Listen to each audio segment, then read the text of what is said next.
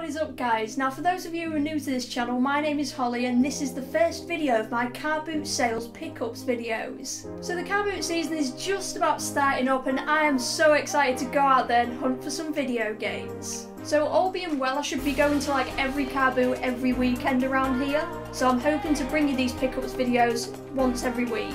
So this Sunday the Morrison's car boot sale started up. And it wasn't quite as busy as it usually gets throughout the season, but it's only the first one obviously. So over the next few weeks it'll start to pick up even more. So I mainly just saw PlayStation 2 games there and I picked up 6 games for just £1 each. So I'm about to show you these right now. So the first one of my favourites when I was a kid, is called Splashdown. Still has the original stickers on it, truly a landmark title, PlayStation 2 Official Magazine UK 9 out of 10 rating. And it's pretty funny because it's a 3+, the age rating, but it says parental advisory explicit content. I was thinking like, surely the previous owner of this didn't stick it on, but no, it seems to be like, you know, properly legit. And I've given it some thought and I think that's probably from the soundtrack in the game, maybe? That's all I can think of, a 3+ game with this sticker on, like what the hell? But the main song in the opening title's SR71, Right Now.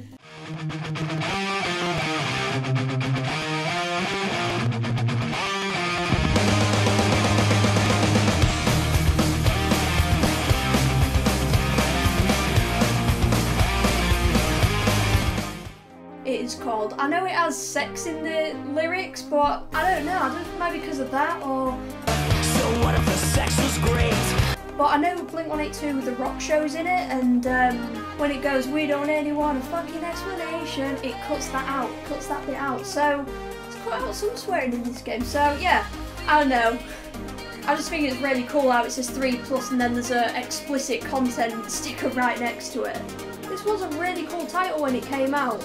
Totally unique in the world of PS2 racing games, and to be fair, it was the first jet ski game I'd ever played. I think one of the only jet ski games I've ever played. The only other one I've played is Wave Race on the Nintendo 64, and that was brilliant for its time. And just like this one, this was really cool for the time it was out. Decent graphics, good locations, lovely bright colours and atmospheres, you know what I mean? Like, it gives you like a feel-good feeling as you're playing through it and racing. And it's awesome that you can do tricks and stuff. I had a little go with this earlier and I can't pull off the tricks like I used to when I was a kid. I tried to do them backflips and nah, I hit the waves when I was like mid-backflip and all that. Just wasn't working. So I think I'm going to start battering that again and get good at it again, just like I was when I was a kid. So I really think Splashdown is a proper hidden gem on the PS2, trust me. Next up we have Driver 3. And I've hardly ever played this. I can remember I cruised around on it years ago because my uncle had this game. I just literally cruised around on like the motorbikes and stuff just to, you know, see what the driving was like on the game, and I actually whacked this on and I did a few missions and damn, it's quite hard. Not even kidding, because we've got it so easy nowadays. We have the regenerating health, but on here, your health bar goes down, that's it. You don't regenerate, bro. We're back in the hard days, seriously. But one thing I do find hard about this game, I played the first few missions and damn, like, they've taken me a few attempts because it's getting used to the driving of the cars. Like, I literally just nudged the analog stick and I did like a freaking U-turn. Like, it's so sensitive and you have to kind of get used to how the cars drive and everything. So it takes a bit of getting used to make your driving smoothly, you know what I mean? Like racing around the corners, chasing after people and whatever, like you have to do in the missions. And when you're getting in the action and shooting all the villains and stuff, I mean, the aiming has got to take a bit of getting used to for me anyway. You know what I mean? You're used to like just aiming down sight on Call of Duty, you just like press the left trigger and that's it, it just automatically aims for you, but on this you've got to like guide the analog stick to try and work hard to get them damn headshots, man. But when you do pull off the headshots, it's absolutely sick. So yeah, this is a real like blast from the past for me, like, you know, the style of shooting and everything. It takes some getting used to again. Alright, next title. We have The Getaway, Black Monday. I'm surprised they even sold me this on the store because I don't even look 18. I still look like jailbait. And I have a confession, guys. I have not played this game. I've only played the first Getaway and I had a little go of it and I was like, oh damn, it's so hard. Like, you know, back in the day.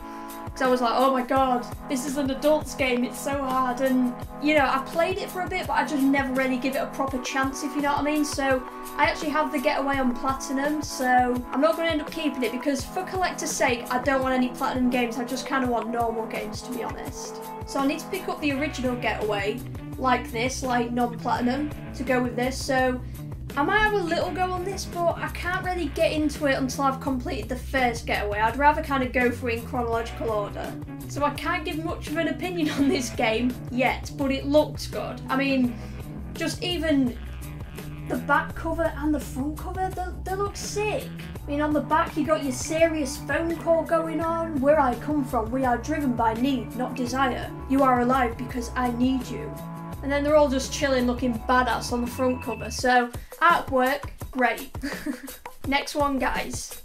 SSX3. I've heard people say this game's a classic. Even my friends have said it as well. And alright, another confession, guys, another confession. I did not play it until yesterday when I had a little go of it. I've only ever played the original first one and SSX Tricky. I own SSX Tricky. But from what I played, I think this is going to be a sick game once you get into it. So I'm ready to like start a new game on this. I'm going to be smashing this. Looks very exciting and really cool graphics and stuff for the time it was made as well. What year was it made in? 2003, I think it says on here, if I've got it right. New music by Fatboy Slim, Nerd and more. Definitely got to check this out. Got a 94% as well from PSM2, and I really love SSX Tricky. I've played that quite a lot over the years. So I'm really looking forward to properly jumping in this game and see what it's like. Alright guys, these next two titles, these next ones. This is really annoying. Alright, right, come get to know me. I'll tell you about me, right? Okay. I have anxiety and I'm quite an anxious person, and basically, I don't know what made me not check the games. I don't know what, I just picked them up and I was just like, yeah, I'll grab these and stuff. And it was only until after the discs are fine and everything's fine, but they had no instruction manuals. And I know, like, to a lot of you guys, it might not be a big deal or anything, but for the sake of collecting, for my OCD's sake, you know what I mean? I need the manuals in them, so it's really annoying. They do not have their manuals. So, I mean, I know there's only £1 each, but it's just my OCD, man. It's just ticking in my head. It's like, oh, Holm, you didn't check to see if everything was okay?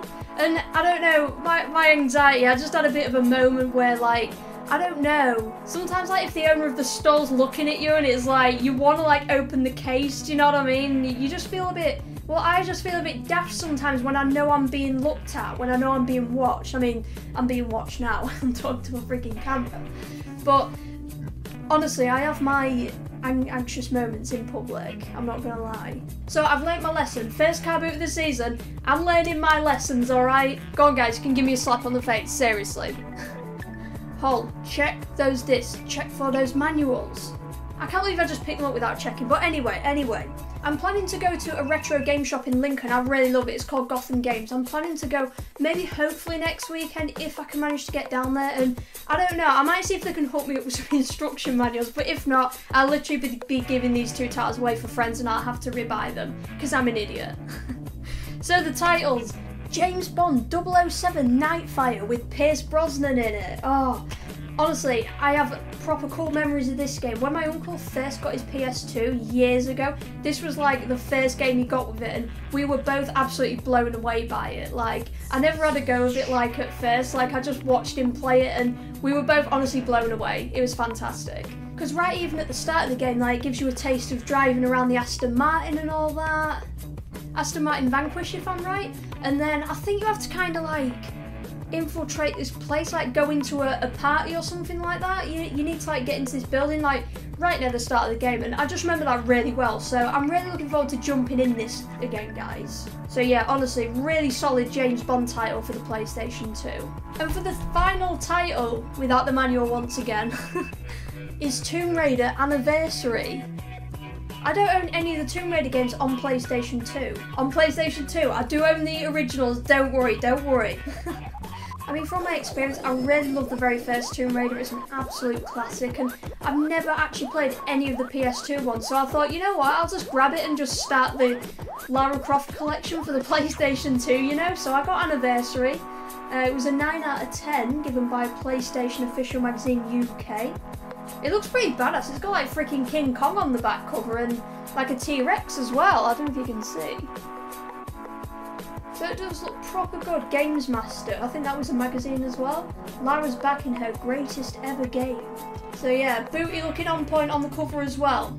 I'm looking forward to seeing what the PS2 titles are like, so I'll definitely be giving this a try. I don't think anything will ever beat the original one. I've played Tomb Raider Definitive Edition and Rise of the Tomb Raider on the Xbox One, and I absolutely love both of them games, but for classic factors, seriously, and you know, the polygon breasts and all that, and polygon booty. Right now, I love the very first one on PlayStation 1.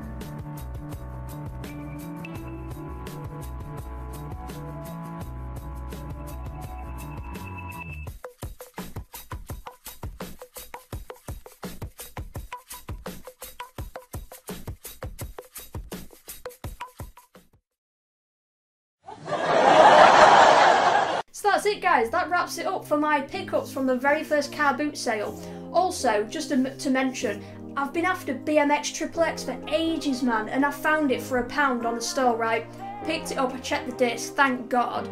And the only problem was the disc had like a very deep scratch. It was coming like from the centre to the middle of the disc. It was a very deep scratch, and then if it like kind of digs in the scratch, you know it's like a deep scratch, and it's probably not going to play, or at least not play smoothly. You might not even get past the first menu, or it might just not play completely. So it obviously was not going to play, so I was really gutted for that. So I'll hopefully pick that one up another time. I did spot one PlayStation 1 game. It was Shadow Man. It was £2, but it was without the instructions. So I do want my games complete, just for the sake of collecting, do you know what I mean? Because I am collecting retro video games, you know, from like the consoles I do have right now, like the Sega Mega Drive, SNES, Nintendo 64, and I'm also collecting for PlayStation 1, 2, even Xbox 360 and everything. So I'm literally looking for any types of games at these car boot sales. But it's even sweeter if I do find some really retro games, because they're even rarer to find nowadays. But the most common are PS2 games on these usually.